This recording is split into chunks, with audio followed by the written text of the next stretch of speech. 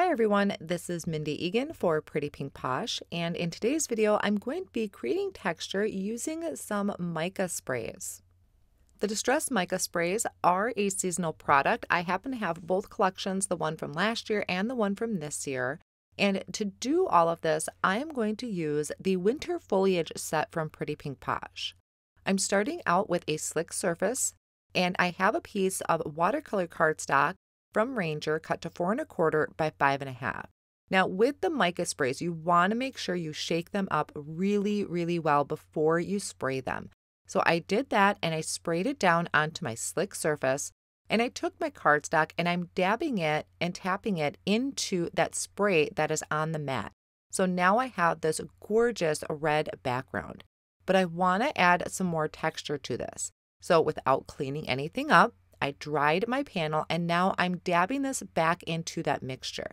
Now this is one of the reasons why I am using this white slick surface, is because the mica sprays or any ink really beads up on it and it creates this fabulous texture on the background. I took some water into my fingertips and I'm flicking it onto the background, and then I'm going to pick it up with a paper towel. Now it's not as noticeable on the red, even though you'll see a lot of red picked up. It's not quite as noticeable, but there is some kind of more texture in there because it's picking up that ink. So now when I tilt this, look at all the shimmer that mica spray contains. It is so gorgeous in person. I'm putting that panel off on the side to dry for a little bit, and I'm going to repeat those same steps. And I think this is fresh balsam. Now you can really do this with any type of ink you have. You could do ink smushing. You could do it with any other type of sprays that you have. The reason I chose mica sprays is because it has all of that shine in there. It has that mica in there, which is why I wanted it. I wanted my foliage to have some shimmer to it. Now before, with the red, I had sprayed down the mica. I had added some water to it. This one, I just used the mica spray and then kind of smushed my paper down into it. So you can see it didn't really spread out as well, which is fine. I'm going to dry that with my heat tool and spray some more down and dip that back in. So I'm going to try and cover all of the corners of my cardstock and just keep dipping it to create that texture. Now after I kind of set these off on the side and let them dry for a while, I'm going to take my red panel and I am going to die cut out these poinsettia dies, and I'm just going to line them up. I'm going to try and cut out as many as I can. I only use one set, but I'm going to try and get as much as I can and then save the other ones for another project. So I have a large and a small one so that I can layer them up. Now also on that winter foliage set is a bunch of foliage. Some of them are pretty intricate. So I'm going to show you a trick. I took the green panel and I'm placing everything down, holding it down with a tape. And now I have my sandwich is going to be the same, except I flipped it. So my top plate is really on the bottom. I have my paper so that the die's cutting side is facing up, and then the plate that I usually cut into is on the top. This is a really good trick to do if you have intricate dies to die cut out. For some reason, it just cuts it a lot better, especially this one on the far left of my cardstock there. It has all of those fine pieces, and I'm able to just kind of run my finger over that and pop it out. Now I also die cut these pieces out of some gold mirror cardstock and white cardstock as well. I'm going to move on to creating a background, and here I have just a light blue cardstock, and I'm going to use the Layered Snowflakes stencil. So I'm taping my cardstock down to my work surface so it doesn't move around, and then I'm going to place one of the stencils on the top and just hold that down with that low tack tape once again. I'm going to come in with some Turquoise Sea Ink and a blending brush, and I'm going to pick up that ink with my brush and just gently go over these snowflakes. I want to make sure I'm going in both directions to cover the entire area of the stencil. Then I'm going to carefully remove the stencil, and you'll be able to see the first layer of these snowflakes. Now you could also leave it just like this too, but I decided to go the full way with all 3 of the layering stencils. So once again, I have that second layer now attached with that low tack tape, going over it with the same color ink. This would be really fun if you wanted to do various shades of blue, but I really didn't want to get too distracting in the background. Now, this is the 3rd layer, so it's applying some smaller snowflakes. But like I said, I didn't want the background to be too distracting, so that's why I'm keeping it all one color on this light blue cardstock. Now I'm starting off my arrangement by adding a small foam square to the middle of the smallest poinsettia, and I'm going to place that on top of the large one. So I'm going to layer these up just with that one piece of adhesive to add some dimension and kind of having it fill in the gaps between the leaves. I kind of arranged them just to see and start getting an idea of how I wanted the card to look.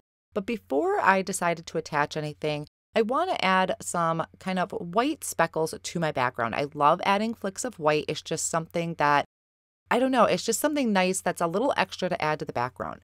So I have this Copic white ink that I'm picking up with my paintbrush, and I'm going to put it into some water and then just flick this all over the background. I'm going to let that dry for a few minutes, and then I'm going to work on the actual arrangement. Now this I played with a lot off screen. It took me a while. It was probably the longest part of putting this card together. And here you could see where I had die cut the foliage also from some gold mirror cardstock and white cardstock.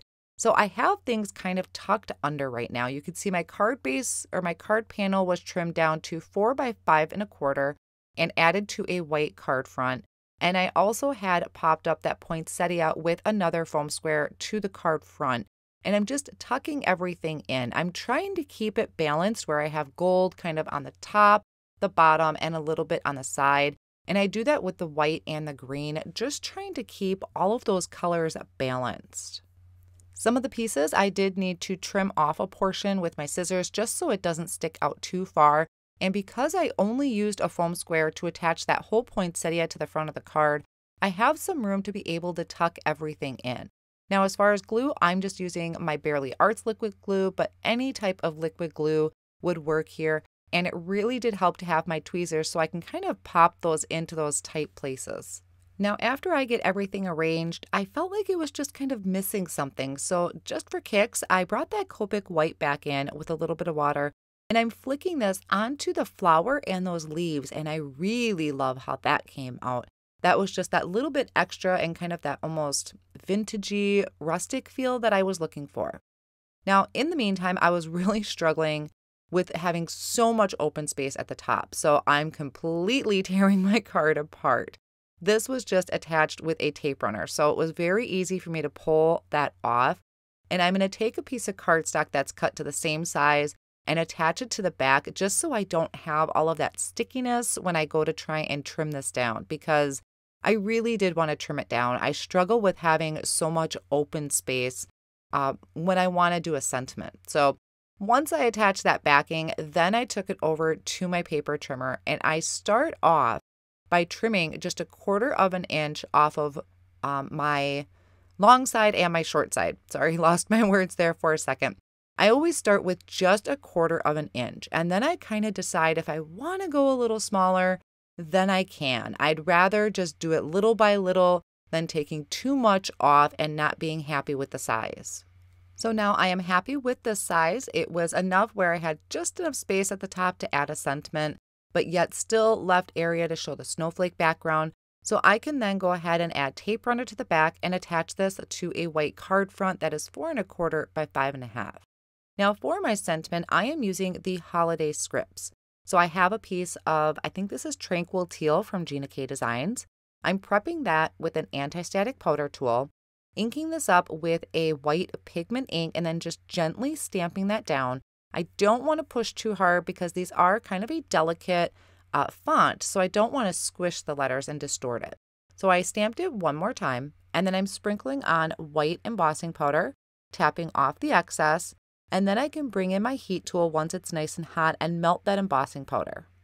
I'll then use the coordinating die to die cut this out, and I'm also going to cut out about 3 more pieces using that coordinating die. So I'm really happy with how that cardstock looks on the front of the card, but there is a smaller sentiment I wanted to add. So I am going to stamp this in some Versafine black ink just right onto the background, just tapping down gently to stamp that down. So this is going to say Happy Holidays. Now I'm taking those extra pieces I die cut out, adding some liquid glue to the back, and layering these up to create just that little bit of dimension to the front of the card. And then I can go ahead and add it to the card front. Now I ran out of time while filming this, but after everything was done, I did off screen add some gold pearls to the center of my flower just using some liquid glue. That finishes up my card project for today. I hope you enjoyed today's video and technique, and definitely give this a try. It is so pretty. Thank you so much for joining me today, and I'll see you again soon.